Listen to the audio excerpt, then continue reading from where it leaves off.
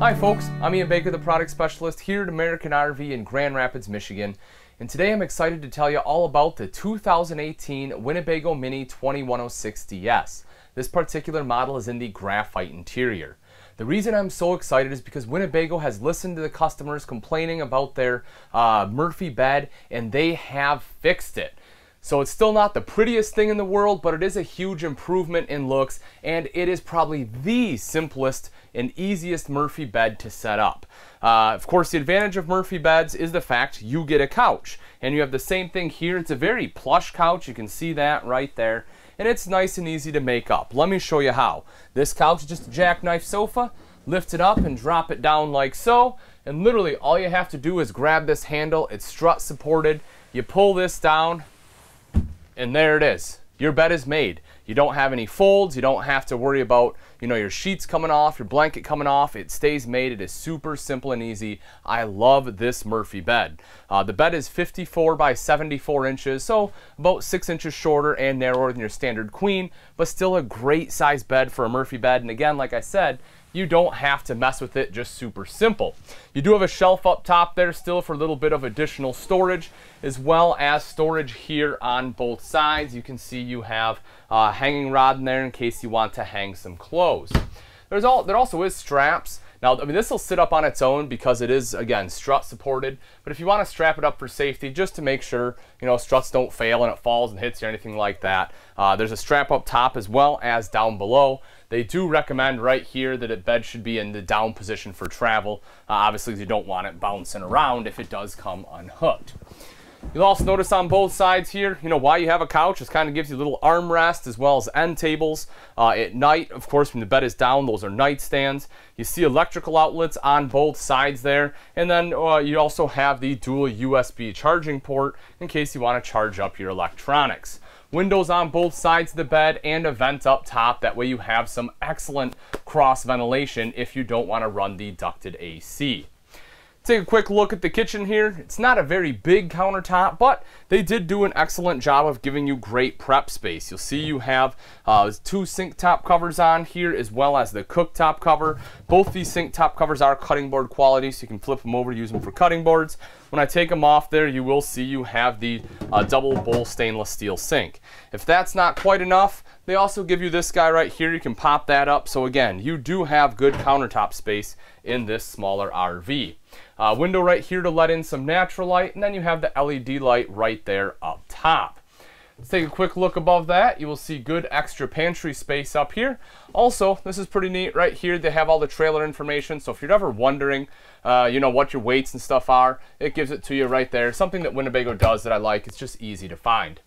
Right over here is your microwave. Underneath, fully functional hood there with a light and fan. As I mentioned, your cooktop here, lift off the cover. You do have a 3-burner Atwood cooktop, and this does fold right here in the center, so it's nice and easy. Kind of doubles as a backsplash there too. Underneath your cooktop is your oven, in case you want to do some baking. Take a look underneath here. Small storage area, nothing huge, but you know what? They didn't have to put anything there. They could have left it blank, so I'm glad they at least gave you something. Underneath the sink, you have a nice large area there, which is great for a small trash can or your cleaning supplies. Next to that, you see you have 2 full extension ball bearing drawers. You'll notice right above that, you do have the electrical outlet there, and right underneath, you also have dual USB ports. If you want to plug in your electronics, you can have them charging there on the counter. Rounding out our kitchen is the fridge freezer combo. You can see that right there. Good space. You have a cutout there for some taller items. This unit does run off both propane and electric and also has automatic switchover. Right back here is the bathroom, and one of the things I love about Winnebagos, and I say this on all my Winnebago videos, are the doors on here. You'll notice it's actually framed out in wood, not plastic like most.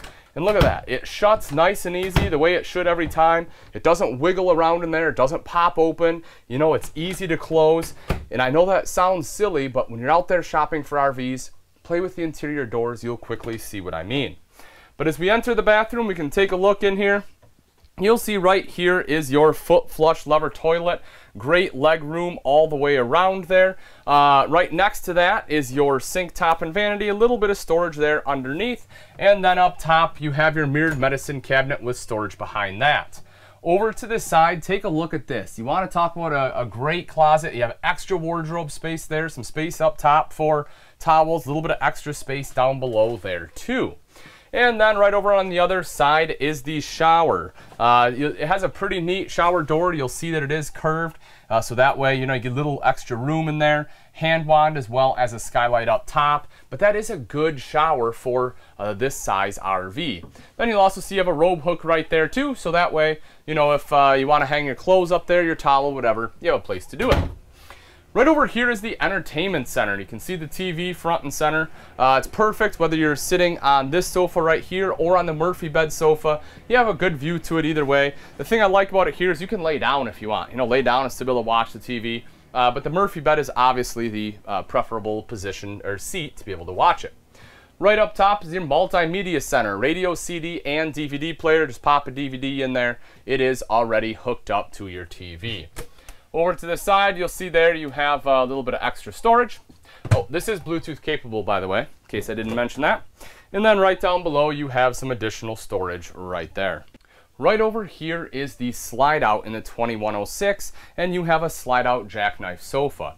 Now this isn't a super deep slide out, but the reason I like that is because when this is closed up, you still have full access to the refrigerator as well as the bathroom. And if you're going on longer trips, that can be a huge advantage for you. Also, if you want a place to eat, there is a table right back here. You can just pull that up and out as a nice little storage spot there. Indoor, outdoor table, so you can pop that out and you have a little table here. It does give you a spot to eat. And then if you want, you can also lay down, watch TV, do whatever you want there.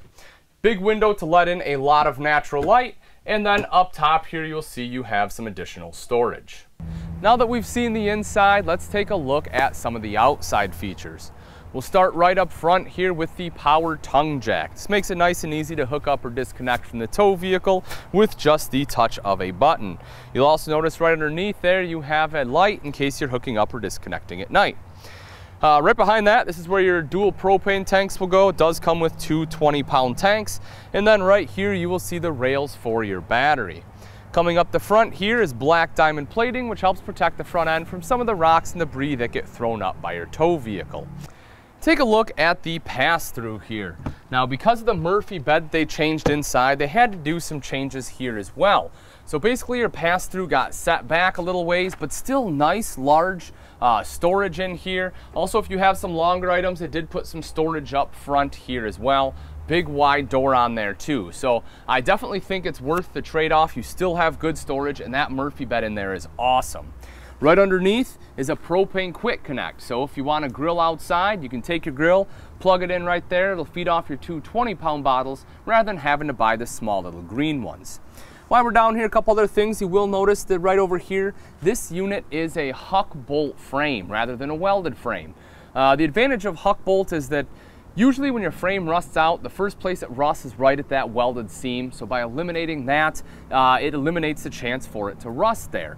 Also, if you ever do get in any kind of accident and there's damage, the huck bolt is a lot easier to repair than a welded frame is. And then right here are your stabilizer jacks. Of course, you have one on each corner.